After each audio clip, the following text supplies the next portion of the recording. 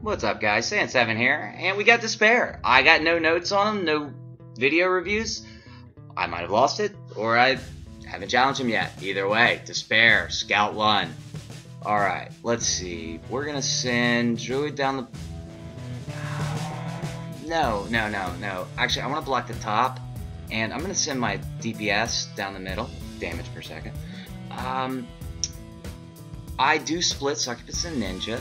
And, oh, yeah, that doesn't look so good. Well, we're going to re-challenge here, but, wow. Come on, baby! Yeah! Okay. Now, yeah, that's the combination I always dreamed of, and I got it now.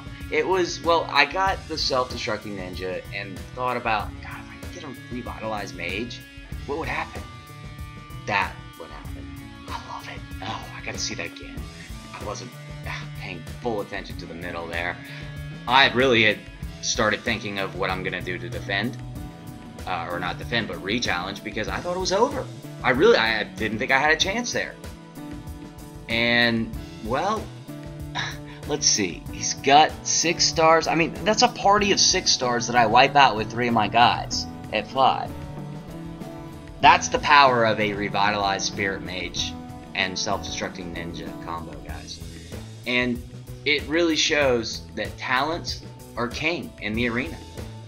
It's talents. I need levels now. I need levels more than anything. But I've got my talents, so it's time to keep the grind going and keep moving up. Alright, guys. That's Despair. Sand7 out.